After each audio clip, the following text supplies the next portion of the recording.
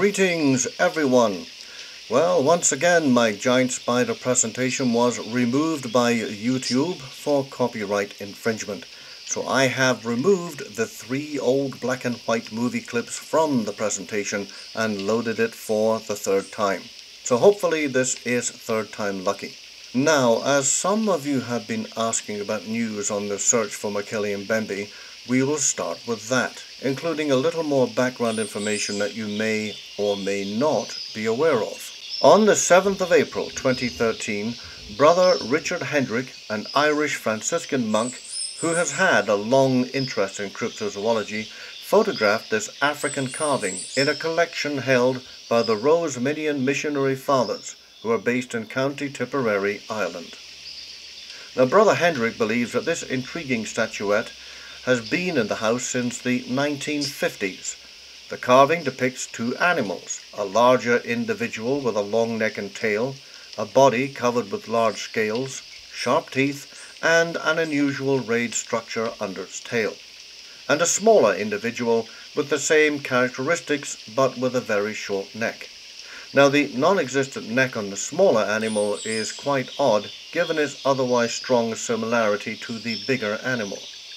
Researcher Penny Odell suggests that the artist may not have had a sufficient amount of wood to finish the carving and give the juvenile a long neck. American crypto author Matt Billay, who does not subscribe to the living dinosaur theory for Mokele-Mbembe, commented that it looks to him to be a modern creation, possibly inspired by Western interest in the Mokele-Mbembe rather than an example of traditional indigenous artwork.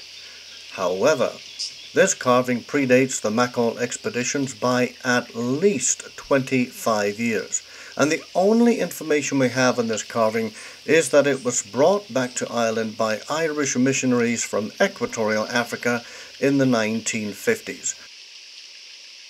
Now, the sharp-looking teeth are interesting, and we can compare these to the teeth in a Camarasaurus skull here and a Diplodocus skull here. So some sauropods had wicked-looking teeth. Now, if the Mokele-Mbembe had the same choppers, then little wonder they could kill hippos with biting as well as tail lashing. Also, the tough, scaly skin of the carving is identical to the eyewitness accounts and drawings of the Mokele-Mbembe of Cameroon by present-day eyewitnesses, as seen in these examples.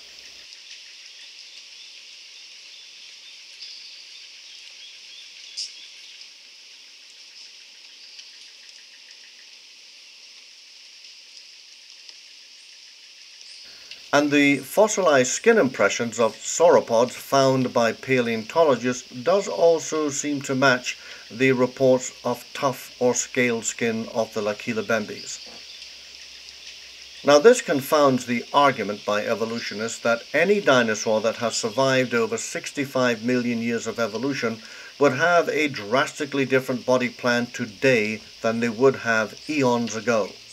Now, I do not want to turn this presentation into a creation-evolution debate, but the 15 or so Western eyewitnesses that have observed these animals for themselves also describe the long neck and bulbous bodies of these impressive animals, and we will be looking at those accounts in the next presentation. Now, during his 1981 Congo expedition, Herman Regusters received a Mokele-Mbembe sighting report from Colonel Emmanuel Mozadzidi, Chief of the Air Force Operations and Logistics of the then People's Republic of the Congo. Now, after his arrival in Brazzaville, Regusters met with Colonel Mozadzidi, who told him that in his youth, some 20 years beforehand, he was accompanying a group from the village of Itanga when they spotted an unfamiliar animal in the forest. When Regusters asked Mozadzidi to draw the animal, he produced a vague and unaesthetic sketch showing what appeared to be a bulbous body and a long neck. Now, generally, he described an animal that was dark-coloured, with a bulbous body, a long thin neck, and a small head. Unfortunately, that's all I can tell you. But this is Colonel Mozadzidi's drawing of the animal he observed in the Congo forest around 1961. Now here we see another carving that showed up in a souvenir shop in the Congo in the 1980s. The indigenous artist was clearly trying to depict a long-necked, long-tailed animal. Notice that it has stubby legs that match up well with the appendages of the Mokele-Mbembe, and a curious frill down the back, much like the spikes many paleontologists know that sauropods like the Diplodocus actually had. There is no depiction of any other appendages. Now this figurine is about 15 inches long and stands 6 inches tall. Now Dave Wetzel is currently investigating the origins of this curious carving, and I hope we will have more information to share with you in the near future. Now for expedition news. Michel Ballot has decided to return to Cameroon in November this year. He will, again, explore the Upper Jar River around the Inki Falls. I personally think that focusing on one area too much is counterproductive, unless he puts up at least 6 game trail cameras in the locations where these intriguing footprints have been found in the past. At least 3 different sets of prints have been discovered in the Upper Jar region. Oh, and by the way, these footprints have baffled French zoologists who are familiar with African animals.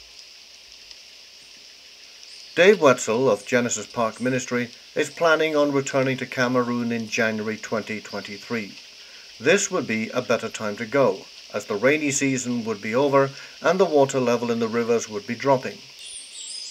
Now I also hope to go with Dave and take my intrepid youngest son Andrew with me.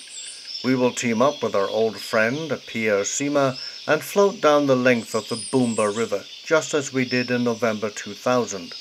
According to our informants who live along the Boomba, the Ja and the Ngoko rivers, as you can see here, the end of January and the beginning of February would be the best time to observe the Mokele-Mbembes. Now here is Dave in our inflatable boat on the Boomba River over 20 years ago. My, how time flies. Now this time I will be taking game trail cameras, night vision binoculars, a waterproof drone, and a small hydrophone kit to play hippo vocalizations in the water to see if we can attract a Mokele-Mbembe, as they are completely intolerant of hippos. We will also take at least 20 disposable cameras to distribute among some of the people there in the hope that they can obtain photographic evidence in return for a nice cash reward. Okay, so on to the giant spider presentation, which I hope will remain on my channel for a long time yet. So again, may I say thank you again for your patience, and I will be back soon with that presentation regarding Western eyewitnesses who have observed Mokele-Mbembes for themselves. Thank you for listening, and I'll see you soon.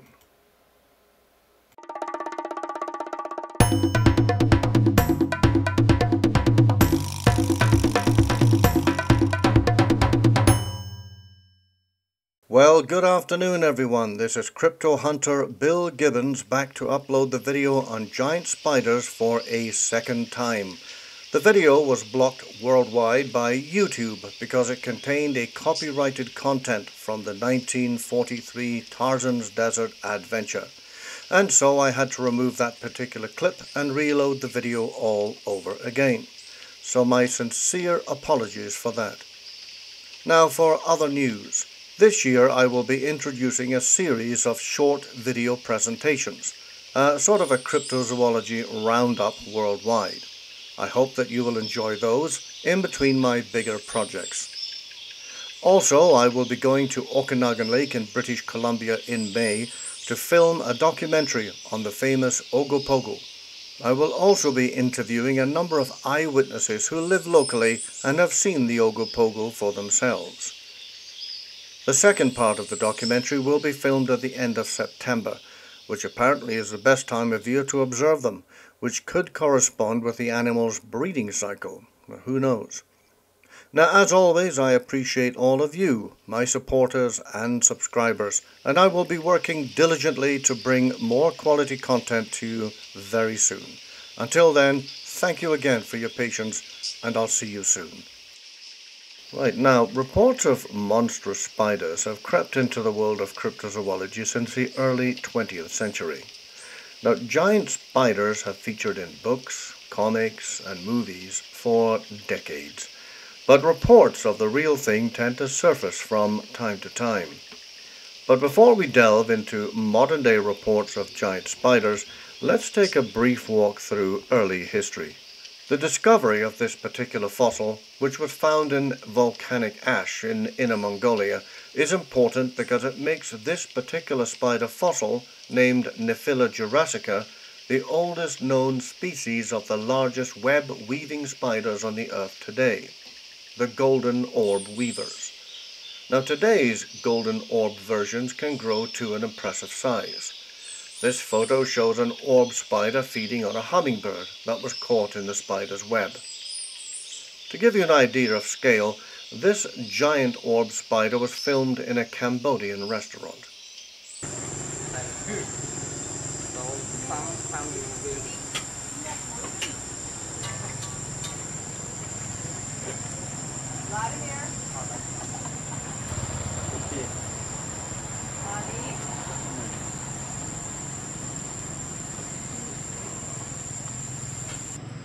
Your friend, no?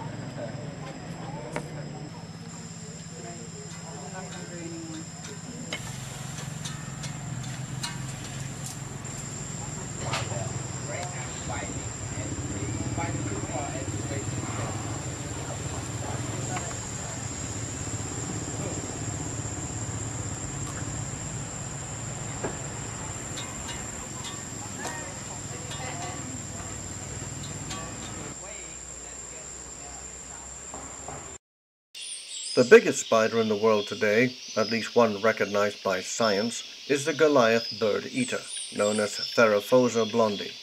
It weighs over 6 ounces and has a body length of 5 to 6 inches. In spite of its name, this ground-dwelling spider rarely feeds on birds. The giant huntsman spider, or Heteropoda maxima, is a species of the huntsman spider found in Laos. It is considered the world's largest spider by leg span, which can reach up to 30 centimeters or just over 12 inches. More recently, it's been found in Florida and is regarded as an invasive species. It feeds primarily on cockroaches. Although this species is venomous, but is not usually deadly to humans. The bite can, however, cause local swelling and pain, which is sometimes accompanied by nausea, headaches, vomiting, irregular pulse rate, and heart palpitations. Here's one feeding on a cockroach.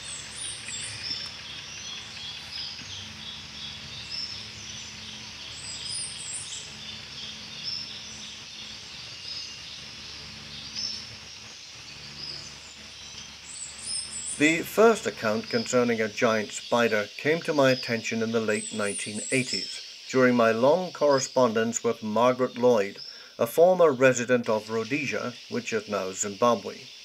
She relocated to the city of Bristol in England in the 1980s. She had read about my Congo expeditions and told me about her late parents, Reginald and Marguerite Lloyd, who had encountered a giant spider during their 1938 honeymoon adventure while motoring through a forest road in the old Belgian Congo.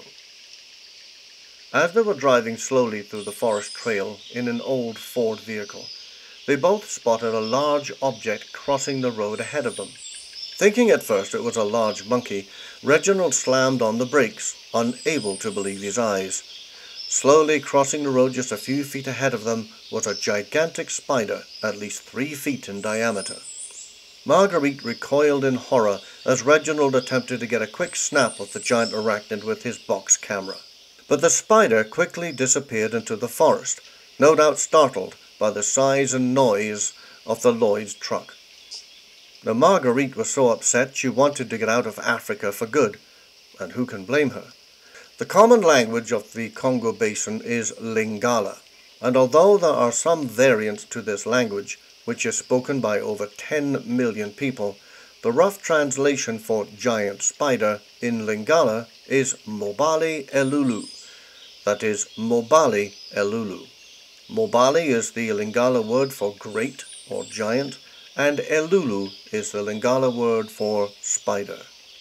Incidentally, you might have seen this photograph of Mr. and Mrs. Lloyd on the web, listed as public domain, but it is a composite of two separate photos made into one, as you can see here, and all three images are copyrighted to me, so please ask if you want to use this photo at any time in the future. As a side note, Reginald Kenneth Lloyd was born on the 21st of July 1897 in England and died on the 17th of July 1977 in Lusaka, the capital city of Zambia. He is buried here in Leopard Hill Memorial Park Cemetery in the city. Marguerite Lloyd was born in London on May 6, 1914 and died in the English seaside town of Weston-super-Mare on the 19th of August 1989. As you can see here, it's a very nice place. But one has to wonder how many other explorers, missionaries and adventurers have encountered sizable spiders, but never thought to record their experiences for posterity. But the Congo Basin is not the only place where giant spiders are known to inhabit. Northwest of the vast Congo Basin lies Cameroon. Approximately 40% of Cameroon is densely forested. During my first expedition to Cameroon in November 2000, Dave Wetzel and I focused on any reports that the local Baka people would have on Mokele-Mbembe and other strange animals that might be new to the world of cryptozoology. But it was not until our return in 2002 that I remembered to ask the pygmy chief Timbo Robert about the giant spider.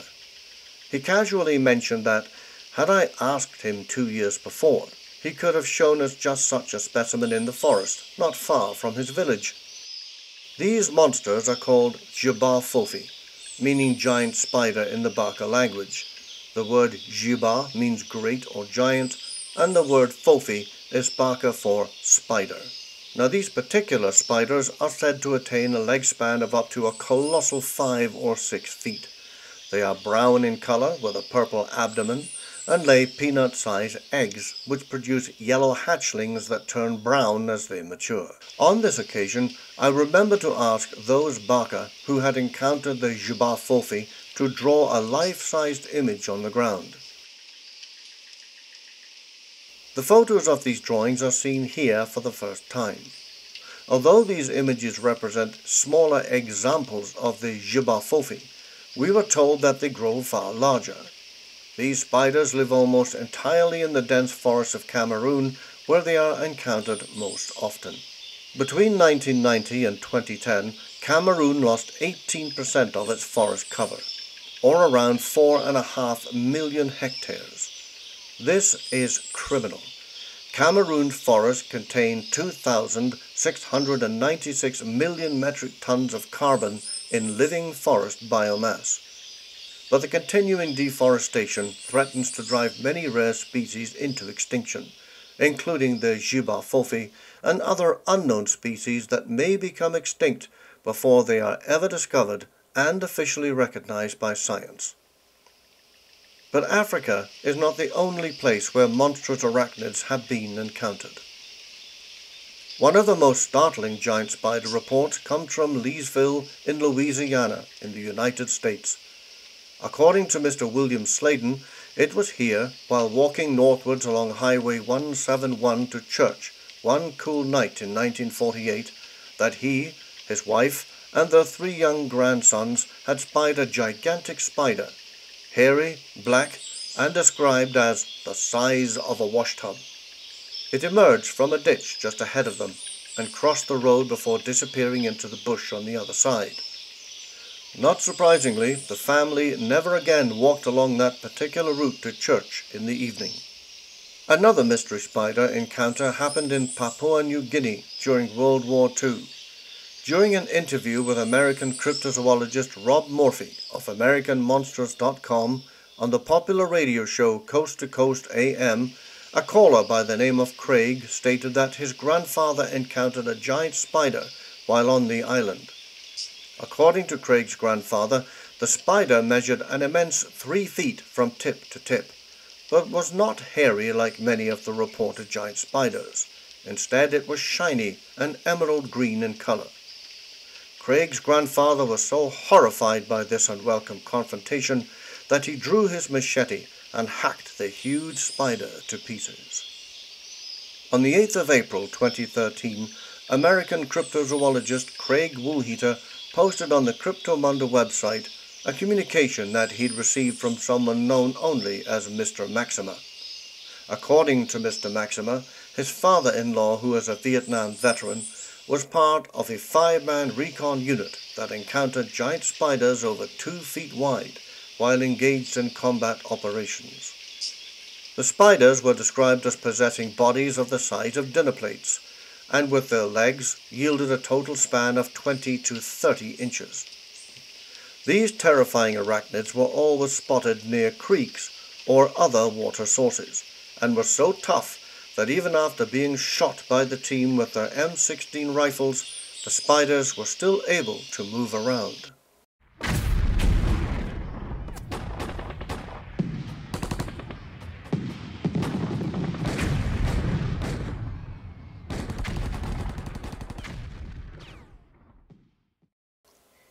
Reports of comparatively massive spiders have also been recorded in the vast rainforest of South America. In 2008, the American television series Monster Quest accompanied tarantula expert Rick C. West on an expedition to investigate a dense forested area in Venezuela near the Orinoco River close to the border with Colombia. Local villagers spoke of a giant spider about the size of a human being, similar in appearance to a tarantula, and big enough to seize and devour small dogs, chickens, and even the occasional human child. Rick did not find his giant spider, but perhaps one day he will succeed in his mission, and we wish him luck. England seems an unlikely country that would produce giant spiders, but in February 2013, Adam Bird from the city of Nottingham posted a remarkable story on Facebook. A local librarian known only as Sheila encountered the spider around 12 years previously in 2001. One evening, as Sheila was driving along Nottingham Stonebridge Road, her car's headlights lit up what at first she thought to be a hedgehog crawling towards a disused factory. As she drove nearer, the hedgehog was in fact a very large spider, similar in appearance to a tarantula, but much bigger. Sheila estimated that its body was the size of a dinner plate, and complete with its long hairy legs, was at least 2 feet wide. She watched in horrified silence as the spider crawled through an old fence towards a nearby derelict factory. Needless to say, the memory of this unsettling encounter has remained with her ever since. But the question still remains, can spiders really grow up to enormous sizes, far bigger than the Goliath spider of South America? Skeptics claim that pygmy hunters in equatorial Africa are mistaking tree-climbing monkeys for giant spiders. This is nonsense. These 2 photographs, both taken by me, firstly in the Congo in 1986 and later in Cameroon in 2003, show monkeys that have been killed for food. Monkey meat is a prime source of protein for many people in equatorial Africa and is sold in marketplaces there.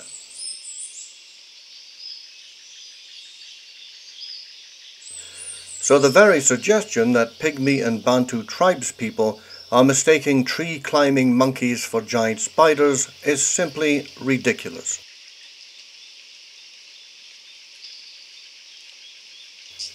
Others have suggested that giant coconut crabs, such as this one, photographed in the process of killing a seabird, or giant spider crabs like this one, can easily be mistaken for giant spiders. But these impressive crustaceans live in the sea, and although they can venture on dry land, they live far from the jungles of Central Africa, South America, and even the forests of Louisiana. Conventional science also argues against giant spiders. Arachnids take in oxygen and expel carbon dioxide like human beings, but they use tracheal tubes and book lungs that depend on the diffusion through small openings. This is much slower than our own breathing system. Plus, spider blood, or hemolymph, a fluid equivalent to blood in most invertebrates, is copper-based, which is not as efficient as our iron-based hemoglobin. But this does not necessarily rule out the existence of giant spiders that may possess a far more efficient respiratory system that would allow them to grow far beyond the limitations reached by the Goliath spider or the far more intimidating huntsman spider. So where does this leave us? The eyewitness evidence is still, nevertheless, pretty convincing. Rational people, such as professional soldiers, a public librarian, and Reginald Lloyd, who was a chemist by profession, did not expect to encounter monstrous arachnids up close and personal, but they did, and science has no answer for them. So if you find yourself in the Congo forest as an ecotourist, taking photographs of gorillas like this man, or paddling through the swamps of Louisiana, you might receive an unexpected visit by an 8-legged horror like this one. So keep your eyes and ears open and your cameras ready.